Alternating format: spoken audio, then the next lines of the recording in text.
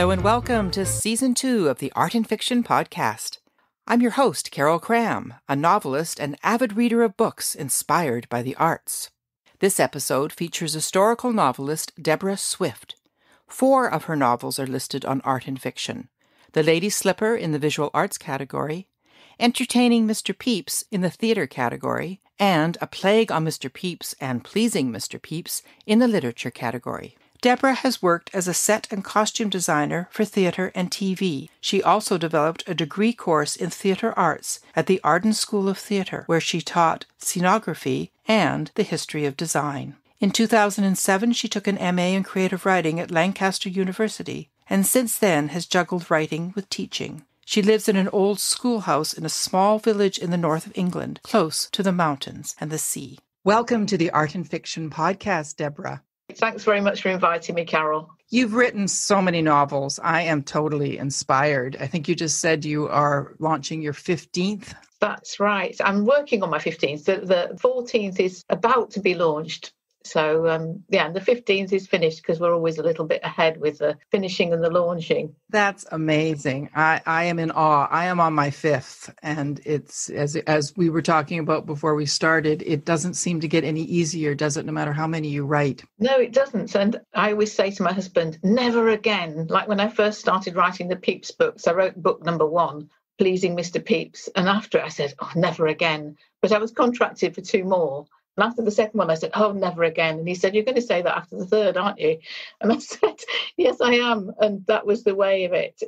They never get any easier. Even when you're in the same story world with the same sort of characters, somehow the plotting doesn't get any easier. And also, you always want to improve. Your next book always has to be better than the one before, or you're always developing your craft. And so you're always challenging yourself to make it a better read, a more interesting read. And I think that's the case for all writers. They're trying to improve their craft all the time. And so it's never going to be an easy answer where you can just churn them out. I know. I wish it was. I used to think that would happen after I did my first one. And I thought, well, maybe after my second. Yeah, no.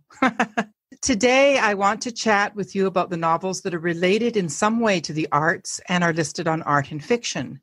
So I want to start with The Lady's Slipper, which I read several years ago, long before I started Art and Fiction and before I finished my debut novel. I have to tell you, I was actually in London, and I went into Foyle's bookstore looking for something to read on the train, as you do. And I remember plucking your novel off the shelf, and there was something about it that appealed to me. I think it was because it had something to do with painting, and I was at that time working on my debut novel, The Towers of Tuscany. So I bought it and then devoured it over the next few days while traveling around England. And then when I went to Italy to do some of my research. So your novel actually really inspired me, not only to finish Towers, but eventually to start Art and Fiction, because I just knew there had to be lots of arts-inspired novels out there. So can you give us a quick summary of The Lady's Slipper? Well, The Lady's Slipper, when I first started writing it, I was in a creative writing group, and The Lady's Slipper is an orchid. And my idea was that somebody would become so obsessed with this orchid that they would get involved in a murder and things like that. And I remember somebody saying to me, well, how can anybody be that obsessed over a flower? And I thought to myself, well, what sort of person would be obsessed over a flower? And the answer came, an artist. I'd seen the flower, which was a rare wildflower, and only one of which existed in our country in England at that time. And I thought, well, I'd like to write something about it. And initially I thought a poem, but then it just struck me that it would make a story. It would make a very good story. So I began to write it and literally constructed it from those 2 premises, the flower itself, which was very rare, and the artist who wanted to paint it. And her idea was, because it was so rare, she was going to preserve it in paint, but she was also going to try and preserve it for posterity. And I thought this was an interesting idea, and also decided to set it in the English Civil War, because then there was a lot of battle over land and over the countryside.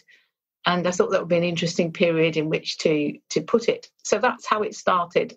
And I still really love it as a book. I think because I was so innocent then, my whole writing life was about exploring ideas I really liked. I hadn't really any thoughts of who might read it or anything like that. And so it was just really a bit of an outpouring from the heart. Yes, I think our debut novels are like that. And I think we're always trying to get back to that innocence. That's interesting that you say that. The way we wrote the first one, where, sort of no expectations, just write our passion. And almost when you start to get more successful, it's almost more difficult, isn't it? Well, as we said earlier. But yeah, I just loved The Lady Slipper, as I said. I totally enjoyed it. And I love that it was set in the Civil War, the English Civil War. I'm a Canadian, but I don't know that much about the English Civil War. We never learned it in school, believe it or not. So why did you choose that era? I think one of the reasons was it was a time when we were trying to decide what was the best way for the country to be governed. And England had a king who had been dethroned, if you like, and Parliament had taken over. So I set it just after that period, because when a great upheaval like that has taken place in the country and you've lost your monarch and the government has suddenly changed, the reverberations of that continue for quite a long time afterwards. And I wanted to explore the idea that even when events have happened, it still takes a long time to come to terms with them. And this is echoed in the fact that the main protagonist is grieving. She's grieving for the loss of her sister. Her sister died young. And many people in the book are grieving for either the loss of their loved ones or they're grieving that their side had lost, if you like. So they're grieving for the fact that the king had gone and that they were now left with a different sort of governing happening in the country. So it was about that, really. I wanted to explore aftermaths in a way. So I thought that was an interesting way of approaching it. Most people approach things by going right into the heart of the battle. But for me, it was much more about the sort of things that happen afterwards and how difficult it is to come to terms with change, that your life might radically change and you then have to try and deal with those changes. No, I love that whole thing about aftermaths. That's very interesting. Like, picking up the pieces. Yes, and I think one of the other reasons I chose the period was because it was a period of great religious upheaval as well. It was a time, actually, just when people were about to set sail from England and go and discover the new world. And in fact, in the book, that appears as well, that somebody does travel across to America. And people were looking for new answers, new ways of worship. And this was very interesting in England because we had something like 150 different sects of religious orders because the whole order had changed. And so I found that very interesting when people were trying to decide, not only who was the head of the country, but who was their ultimate head. What sort of God were they worshipping? So I find that very interesting to look at as well. Yes, it actually it reminds me that my ancestors, if you go way back, left England during this period. I believe they were Anglicans during Cromwell's time, so they had to get out. They weren't Puritans. And they actually went first to the United States, and then eventually they all came up to Canada a long time later. But yeah, that's interesting. That's when the New World was starting to be colonized. Now, all four of the novels that I've listed on Art and Fiction are set in the 17th century, as are several of your other novels. So we talked a little bit about the Civil War, but what is it about the 17th century that appeals to you? You know what? It was just that I got stuck in a sort of rabbit hole of research. So I started in the 17th century with this very clear idea with The Lady Slipper that this would be an appropriate time to set this particular book because it was all to do with fighting over territory, and the flower was something which embodied that in a symbolic way. And then when I was researching, I had no idea then I was going to be a historical novelist, and I knew nothing about the 17th century and had to start researching. And of course, the more you research, the more interested you get, and the more you find other things about that period that you also find interesting. And so although I intended to leave the 17th century and go to a different century, almost everything I was reading was about that period. And it just became very fascinating. And I just became so interested in it that I sort of got stuck there. And I've more or less been there ever since. I've had a brief foray into World War II, which was also an interesting period of sort of dissent and change. But most I've stuck with the 17th century simply because I've come across it more than anything else, because that's what I've been reading. I've got hundreds of research books about this, lots of papers and things. So yes, I got stuck there. Well, it is a fascinating century for sure. You were mentioning earlier that you would do a reading from Lady's Slipper. Yes, I'd love to do a reading from this particular book. I think I don't very often revisit it, and you forget what your novels are like. By the time you've written 15, you've forgotten what the first one's about. Actually, a pleasure to open it, because by then it ceased to be yours. It ceased to be your words that you're still arguing over in your head, that you're still trying to edit. It's out there then. It's been published, it's been on a bookshelf, and it's now a second-hand book in lots of places because it's old. And so it's actually a real pleasure to visit it again. I'm going to read a little bit right from the beginning, and just so that people know, the Lady's Slipper is an orchid, and it was a wild flower that was very rare. And the only one in England. It has since been bred. It's a big success story for Kew Gardens, who did all this and managed to reintroduce it back into the wild. Oh, fantastic. She lifted the Lady's Slipper onto the table and stared at its strange, almost unearthly appearance. It was essential to catch the moment before the flower faded. She could not quite believe she had stolen it. She, Alice Ibbotson, was a thief. There were thieves in the stocks on the green, people who were rough and dirty, covered in slops. Like everyone else, she ignored them, but felt a sting of guilt as she went about her business. Of course, this was a little different. She was not really a thief, but a rescuer, preserving nature's wonders. She was perspiring slightly and wiped her fingers down her skirt. Nobody had seen a Lady's Slipper flower for more than 20 years. If her skill was enough, in future times, little girls like Flora would be able to pick them and put them in water with the buttercups. She must find a better hiding place, for word would soon be out that it was gone. People called her eccentric because of her passion for plants, but she was not the only person who would be interested in the orchid. The botanists would want it, the new breed of men like Geoffrey, who traded in foreign and unusual specimens. It always surprised her how news of a rarity could travel, as if somehow it was carried like a scent on the air. Plantsmen have a sixth sense. Like homing pigeons, they know by instinct when something calls them home, and this orchid would certainly draw them. She positioned the plant on the table where the pearly light from the long casement windows lit up the flower petals and showed off their delicate transparency. The need in her to fix its beauty on paper was urgent. Her fingers itched to take up the brush. She'd just make a quick sketch. It was barely dawn, and Wheeler would not be awake yet. Although he might guess who had taken it, she doubted if he'd have the effrontery to come to the house. She remembered the first time she'd been introduced to him at Lady Swainson's house. She'd been curious to meet him then, for she'd heard about these odd followers of George Fox, men who quaked in their boots at the word of the Lord. She'd been ready to scoff at him, but found him so unlike what she was expecting that she was quite unable to do so. She'd imagined a small, tremulous mouse of a man, not such a tall, energetic, capable-looking person. She repositioned the plant to face her. Just one turn of the sand glass, that should be enough time to capture the rhythmic line of the petals. She drew quickly, began to grind the pigments in a stone bowl, adding water drop by drop from a small flagon. The scrape of the grindstone and the notion of stirring the paint was soothing. It was a ritual she had always enjoyed. The sound of the spatula turning in the bowl took her back to her childhood. She saw again her father's lace-cuffed hand weighed down on hers as he showed her how to press the gum into the soot.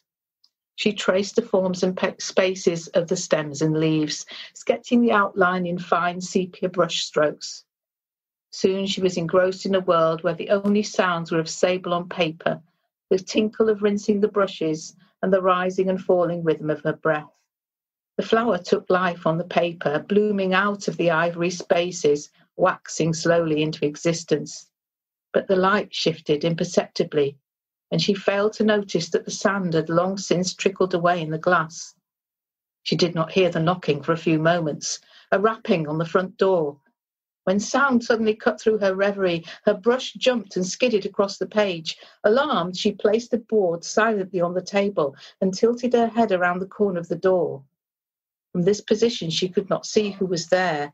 The caller was obscured by a topiary box tree. The person stepped back to look at the upstairs windows, and with a jolt, Alice recognised the solid, dark figure. It was Wheeler. She shrank back inside the summer house. Oh, thank you. That was great. Took me right back to that novel and how much I enjoyed it, and that sort of danger in a way that she feels, having stolen the lady slipper and then drawing it. It must be fun to go back to it.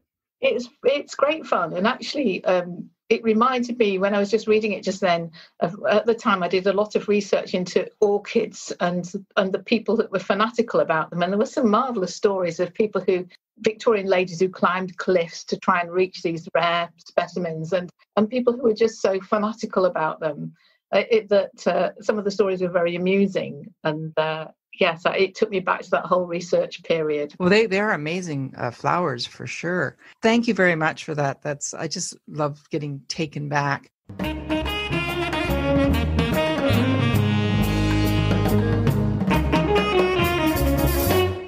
Time for a short break. I'm a huge fan of Pro Writing Aid. Described as a grammar checker, style editor, and writing mentor in one package, Pro Writing Aid helps you be a better writer. What I love is how the suggestions really help make me think about what I've written. The program does a lot more than just identify grammar and spelling errors. It provides 20 in-depth writing reports that highlight elements such as repetitiveness, vague wording, sentence length variation, use of passive voice, and a lot more. Follow the link in the show notes to receive 20% off a subscription to Pro Writing Aid. It's the best money you'll ever spend to improve your writing. And now, back to the show.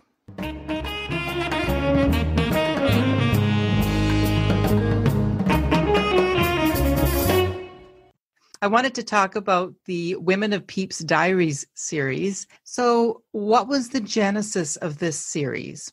The thing about Pepys's diary is that it's marvellous for telling you everything you need to know about the 17th century, particularly in England and in London. And I'd used the diary a lot for my research, and I kept going back to it for little details, things about what people ate, what they wore, the type of events that people would go to, the theatres, the bear baiting, those sort of little details. And I found his diaries absolutely fascinating and kept returning to them for that reason and for the language that he used, which helped me to tune into getting a mindset for the 17th century. And the whole time I was doing it, I kept thinking about his wife, who was only ever referred to by the term my wife. At first, I thought this was really strange, that why would he say that? And in fact, it turns out that this is a mark of respect. It's not just that he's incredibly rude about her. It is a mark of respect in that period to refer to the person as your wife. But I became very interested in her and what she was doing while he'd write down the events of the day, and then she'd appear some of the time, and then other times she'd disappear, and she'd maybe be absent for 4 or 5 days, and you think, well, what's she doing in that time? And then she'd reappear again. Obviously, when she was important to his life, she'd appear, and then at other times she'd disappear. And it was the same with all the women in the diary. They were like ghostly presences that hovered somewhere in the background, sort of secondary to his life. And I thought they must have had very interesting lives, these women, if we could only find out a little bit more about them. So I began to dig around a bit and try and find a bit more about these women. And of course, there's hardly anything written about them. What is written is in his diary, and it's surprising how much information you can glean about them from his diary. So he'll tell you that the person, they came in at 4 o'clock and brought the tea in, and then they disappear. And then later on, they're there to comb his hair or help him get ready for bed. And so you can then make up what happens in between. And so that's how the novels began. And I started by using the main character of his wife was in the first novel, and his maidservant, who he fell heavily in love with, was the other main character in the first book. Because the 3 women, like the three main women, one in each of the three novels, were real, weren't they? I mean, in addition to his wife. They were real women. They were all real women. And I researched as much as I could about their life from things like the birth and death records. Yes. And also other people had written about them. So John Evelyn kept a diary as well. So his diary also refers to some of these people. So you can piece together little bits from different sources, different real sources. And then you can also piece together the sort of things that you think they might have been doing. So, for example, Elizabeth Pepys spends a lot of time. She keeps going away from the house and going to the Exchange, which is the main sort of shopping mall, I suppose, of 17th century London. And by researching the Exchange, you can then find out the sort of things that she might have done and who she might have met. And Pepys gives us a lot of information about the characters and tells us things like his wife had gone to have music lessons with a certain character, or that she'd gone to St. Bartholomew's Fair and had her fortune told. And so you can then begin to reconstruct by looking up St. Bartholomew's Fair. You can begin to reconstruct what might have happened there.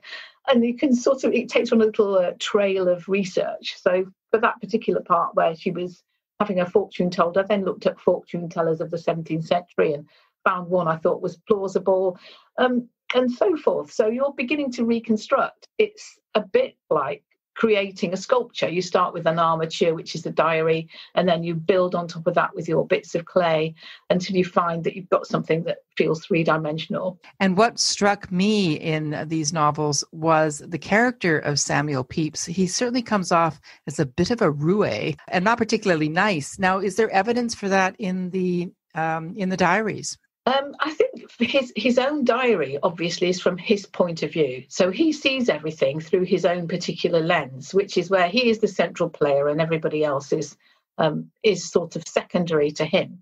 And he's a character which with a lot of complexity. So that was interesting to look at, in that, he does have lots of affairs, but he also really regrets having the affairs and vows not to do it again. So he actually writes about the affairs in his diary? He writes about the affairs in his diary in quite graphic terms.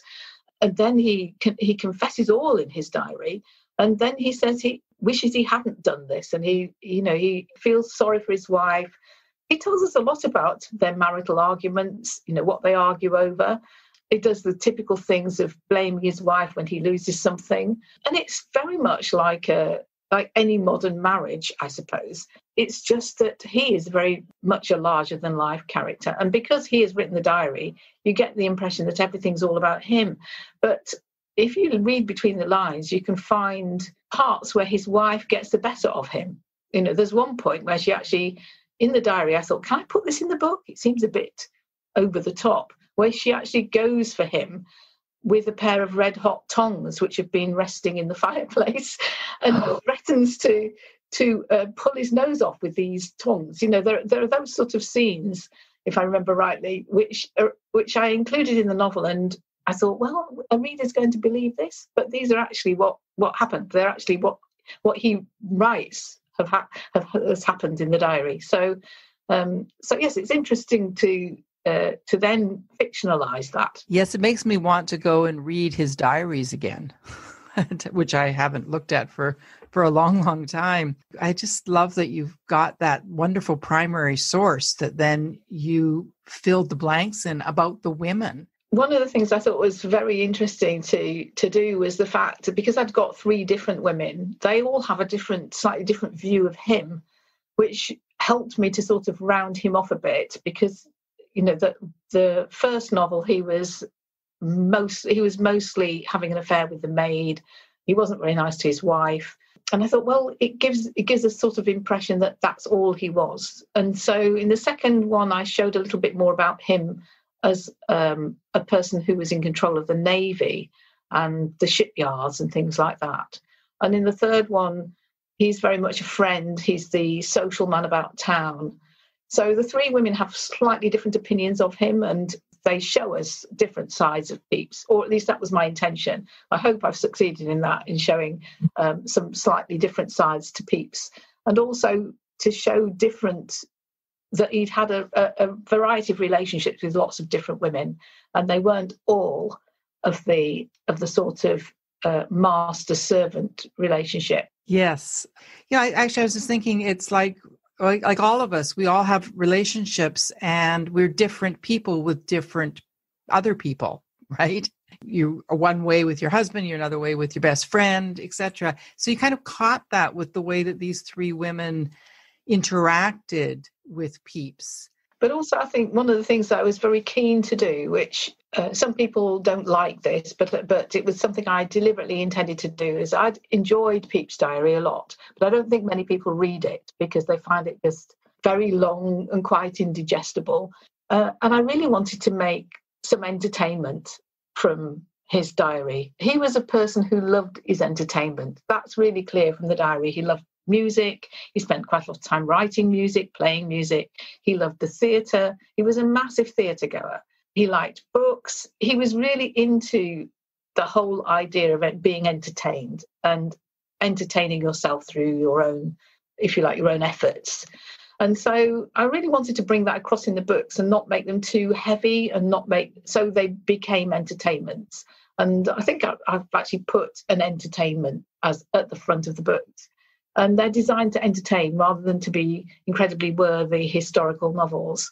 I think people are often put off by the titles. They look at it and go, oh, Mr. Pepys, oh dear, oh, it's going to be terribly dull history, and I'm not going to be able to deal with, reading Pepys's diary from a woman's point of view. But actually, he's incredibly lively, and that's what I wanted to bring across and try and bring it into a more modern context so people could enjoy the whole idea of him, of his lifestyle, his entertaining lifestyle. Well, yes, and he actually isn't a huge part of the novels. Really, the focus is on these women's stories. Like I just finished Entertaining Mr. Pepys, which I loved because it was set partially in the theatre.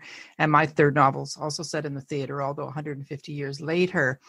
So what was the theatre like during this period? Well, it was fascinating. I mean, I used to work in the theatre, and I sort of really loved the idea of doing one which had this aspect to it. And it was right at the beginning of theatre for women, if you like. It was the first time women appeared on the stage. And the main character in my book is called Bird. She's called Bird because I'd already got loads of Elizabeths. And we'd already got Elizabeth Pepys, who was his wife, and several other Elizabeths. So I couldn't have her being Elizabeth, although that was her name. So she was nicknamed Bird because of her singing voice. So Bird appears on the stage next to Nell Gwyn, and they're just taking over from where men used to play all the women's parts. And so in the novel, there's also a character who is very resentful of the fact that he's no longer able to play the parts he really enjoys to play, which is the parts of the women. I thought it was just a fascinating period. It was the first time that women in the audience could see actually women on the stage reflecting themselves in a true sort of way. Before that, the women were all played by men. So that must have been very strange as an audience member to look at yourself reflected back, but as the wrong sex. So I found that was very interesting. And also it made me explore a little bit more into the whole area of playing people on stage and sexuality on stage and what that meant, both in that period, and it made me reflect on it for today's audiences, what that might mean to them. So I found it very fascinating as a journey to go on, and I'm still learning about all that and my feelings around that. Well, because, the theater is very close to my heart as well. And that's why I enjoyed the fact that, this was a little earlier than the period that I wrote in. But just also, you did capture with Bird how she felt when she stepped onto the stage.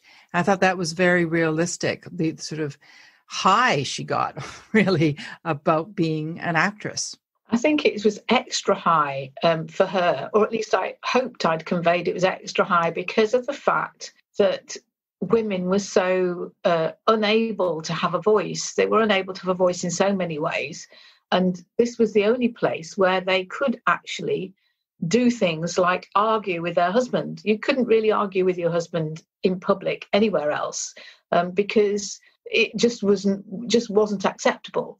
but you could do it on the stage. And I think many women found this really empowering, not only to see their husbands being told off on stage, or to see their lives reflected in that way. And I think people who were playing those parts found an immense freedom in being able to do that. Maybe they'd never been able to say to their husband, oh, I don't like what you're doing, but they could do it in character as a person on stage. So I think it was immensely empowering for women. Yes, incredibly liberating.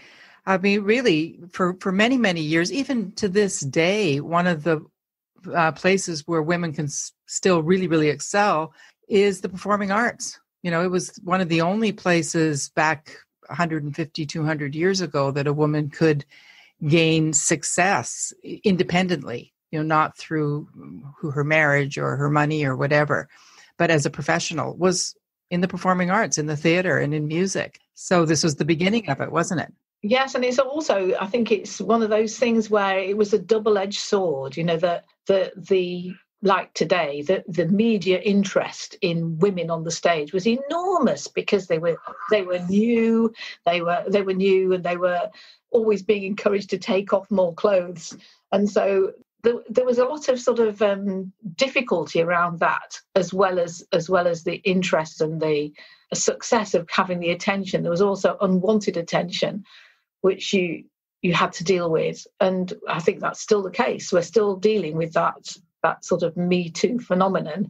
And I think it was exactly that then. And so I found that added extra interest to me. When I was writing the book, I started to think about that there were a lot of things that they made women do in the 17th century, like breeches roles, which were the roles where they had to wear men's breeches in order to show off their legs. This was a time when people just had their legs hidden by skirts all the time. So to actually see a woman's bottom by seeing her in breeches was actually quite racy. Oh, yes.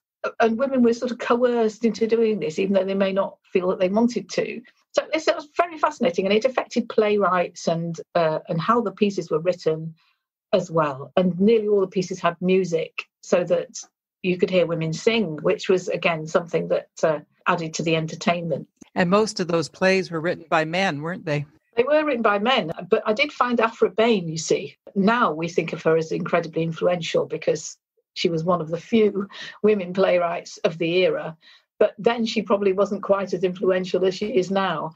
But I did find that reading her work helped to give me a bit of an insight into how women might speak. But again, you're trying to then translate that into something that's modern, that people can read easily. You don't want any forsooths, any archaic language in there. You need to try and capture something of it, but without it being too unwieldy for the reader to read. Exactly. And just before I leave the Women of Pepys Diaries series, I just wanted to mention the character of Christopher Knepp in Entertaining Mr. Pepys, who, of course, is the bullying husband of Bird. But I was fascinated how you developed him. I mean, he comes across, of course, as the villain, and I don't want to add any spoilers, but you do actually make him better as the time goes on. And that must have been quite a challenge to make his redemption convincing. Yes, and I'm still not quite sure I've managed it, because that's always the way. You're sort of treading a knife edge. I think partly it's because in the real history, she has to go on and carry on living with him, for a lot of years afterwards. And so there are things that are unacceptable today, like people beating their wives. It's just not acceptable. It was acceptable then, but it doesn't make it any less painful. So I thought, well, how is this going to work its way out? But I think there's a certain incident in the book that brings them together, where they endure a tragedy, and that's what brings them together. And that's what enabled him to have some sort of redemption, because he suddenly has to share something with Bird that changes him and changes her, and they both have to change together. And then they have to decide whether they're going to go separate ways or whether they're going to try and make something of their marriage. And I found it very interesting, and it took me a lot of thinking about and rewrites, and thrown a lot of it in the bin on the way. I'm still not 100% convinced that I've managed to make it completely watertight, but it's like all historical fiction is a bit of a juggle. You're trying to juggle the real lives that you've researched, and you know the facts, and those facts have to be there, with the things that you know readers don't want, do want, and what historical fiction readers expect. And so often there's quite a bit of juggling goes on in that sort of area, where you're trying to work with your readers, the history, and with your own instincts to try and make those three things fit together in the best possible way. And there's not always an easy answer. No, there's not, because, we have these expectations of modernity that are completely out the window when we're talking about historical fiction. We can't impose our values on the 17th century, but then, it wasn't very palatable. As you said, men did beat their wives and it was perfectly legal. Yeah, I think you actually did a very good job, because I was struck by the difficulty of what you were trying to do with the character of Nep. And you did succeed with it. I thought you did very, very well with it. But it is problematical, absolutely. But that's okay. I mean, do we want everything all sugar-coated? No. Yes, I think historical fiction is such a juggle. There's so many things going on. I mean, it's you're trying to fit yourself into so many molds. I never find it easy. There's always at least one point in the novel where I think, I just must give up. But nearly always there's something that pulls me through it. At the end of the day, I manage to get something on the paper. And it's every book you always think, next time I'll do this better. Next time I'll do this better. And that's one of the reasons I keep on writing, is that no, I haven't become a Booker Prize winner, but I hope I've entertained people. And by keeping working on it, I'm becoming more satisfied with what I do. And for me, that's the satisfaction in writing. So I'm not only writing for my readers, I'm actually writing for myself to try and find a way of telling stories that works both with the history and to give people a plot and characters that work for them. The real measure of success I have found with novel writing is exactly what you just said, is getting better and improving and exploring for yourself. Yes, obviously for your readers as well, and it's nice to have a little success, but really the success is getting to do it, isn't it? I think so. I mean, every day I'm sitting here in my office. I'm sitting in my office now, I'm talking to you, but I'm sitting in my office in front of a screen, and I have to find the motivation, the interest, and the excitement about my story to keep writing day after day after day after day. And after you've been working on a novel for a year and you've got the novel in front of you, there's a great achievement to that, because you have actually had to persevere. It's not something where I think people think you just sit down and you write one draft and that's it. In a muse-like way, the muse comes and you just write. And it's not like that at all. Sometimes it's like pulling teeth. Other times it's like plain sailing. But whatever happens, each day you have to sit yourself down in front of the screen and just apply your fingers to the keyboard. And so I think the one thing I've learned about this whole business of being a historical novelist is that perseverance is the key. Yes. And that's why I've got these books stacked up on my shelf, is because I've actually sat down every day for however many hours and applied myself to the idea of writing a book. And as time goes on, and we now have 8 million books released in the year on Amazon, and less and less readers are coming our way, I still don't think that negates the idea of doing it, because the body of work is there and you can see the body of work in front of you. And I think that's extremely thrilling as a writer, to see the work there in these books that I've produced. It is. It's a great way to spend your time. Tell us a little bit about your research process. I am totally in awe by how much research is in your books. It's done extremely well. It's always subservient to the plot and the characters. But tell us a little bit about your researching. Well, like all people, I start with Wikipedia when I'm trying to find something new. There's nothing sort of unusual about that. It's Google and Wikipedia to begin with, because they give you a place to go.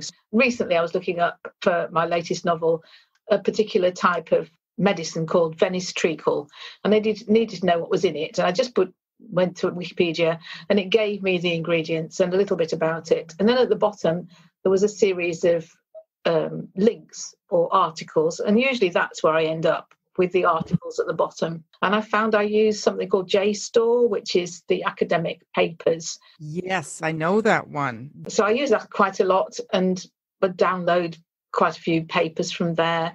They seem to have very obscure things. So recently I wanted to know about Benedictine nuns in the 17th century Italy.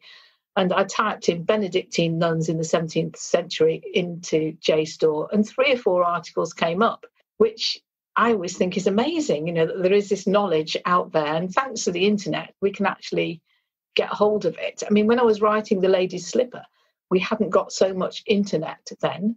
So a lot of that was in libraries. I did research in libraries. I went to the Quaker Library in Lancaster and looked up things in there. But I do love books. I love my books. I think you can get much more information from a good book. So usually when I'm researching, I might order 7, 8, 9 books from the internet, which are specialist books on particular things. One at the moment I've got, just looking at it, Women in Italy from 1540 to 1640, which is a book that probably not many other people will read, but it's something I needed to read for what I'm writing. So I do research from a lot of books. But also, I think we can go to museums and things like that. I like to get out and about. It's really dull if you just sit in front of your desk all the time. And it's a brilliant excuse to go to a museum and see actual artifacts from the period. And certainly when I've been researching some of the books, I've gone and looked at things. With Pepys books, I went down to the Greenwich museums and looked at some of the artifacts there. And lots of museums have got things that you can look at, and then they creep into your novels. The sort of tankards people use, or the sort of pottery and things like that. Yes, I'm finding I'm really missing the opportunity to be able to travel. I had a research trip all planned to England last year, and of course had to cancel it because it's true, you see so much in museums that just spark your imagination. I just wanted to ask you 1 or 2 questions related to the writing process itself. I actually just saw a tweet go by about your work that calls your novels compulsively readable, which I think is a marvelous description. So if you were telling a writer, what are some tips that you have to make your novels compulsively readable? Oh dear, now that's a hard question. Several things. I think the thing is the person has to be able to follow a character. That's number one. The only compulsion that anybody has to read a book is because they're interested in the character that they're following. So it might be one character, and sometimes in my books I've got 3 characters that you're following. But you have to know who you're following, and you have to have a reason to follow them. So, I mean, one of the things is they need to have some sort of goal. So you're following a character that has a reason for the book. For example, in The Lady's Slipper, the reason was she wanted to preserve the flower and for posterity, and that was her whole motivation for everything that happened. And most of my books have got a character that has a strong motivation. For Bird Knepp, it was about getting on stage and having her voice heard, and her voice had been silenced by her husband. So I think you need a strong character to begin with. But also for historical fiction, I think you need a strong sense of setting, because that's why people read the book. I mean, I think historical fiction readers read it for several reasons, and I can't really generalise because everybody's different. But I think they read it for the fact that they want to know more about the setting. They want to go back to the past, but they want to live in the past with somebody that they can empathise with, and travel that journey that they are on. So I think you do need to immerse the person in your historical period as much as you can without overwhelming them with too much detail. And I think one of the things I'd say is that not too much detail, because a person has to imagine when you're reading a book, you have to imagine and construct every scene in your head. And if the person provides you with pages and pages of information that you've then got to imagine, it can become very, very, very wearing very quickly, because there's just too much to imagine. You can't imagine that much. So I think often you can just choose one or two details so that the person who's reading can imagine the one or two really fine details that you place there that, if you like, symbolize the whole of the setting, rather than trying to describe every piece of wallpaper, every window frame. And I often see people write things like, or beginning writers say things like, he picked up the pewter tankard and put it on the oak table. It's telling us really what we already know, because most people would imagine an oak table or a wooden table of some sort. Most people would imagine some sort of pewter tankard. And the person in the scene, whose scene you are in, probably pays no attention to that. It's just their tankard and their table. Exactly. Too much of the wooden this and the pewter that. It's just an extra thing for the person to imagine that they don't really need to imagine.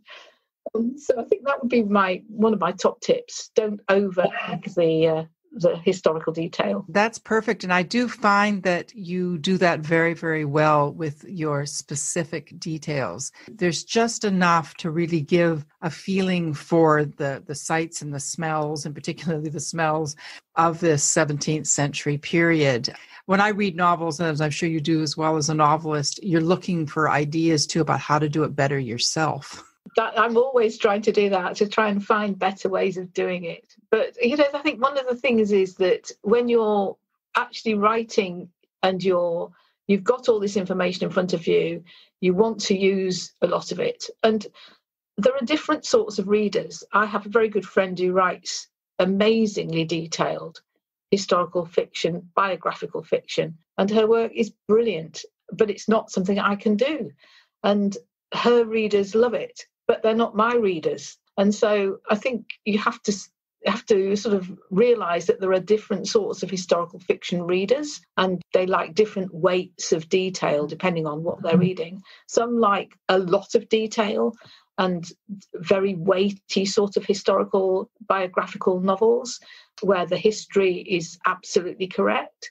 Other people like much lighter historical romantic fiction where there's less detail and it's more about the relationships. So I think there's a big span of it. Yeah, you're right. There are different levels of historical fiction and what people want. I think, of course, as you do, you just have to write the stories that you want to write in the way you want to write them. That's the main thing, right? Yeah, I think so. I think as well, you get a sense of who your readers are and what they like. And so you play a bit more to that once you know who likes your books, and they tell you, and they'll tell you, they'll write to you and say, I really loved this part where this happened, or I really liked that scene where this happened. And as soon as you get that feedback, you want to give them more of it.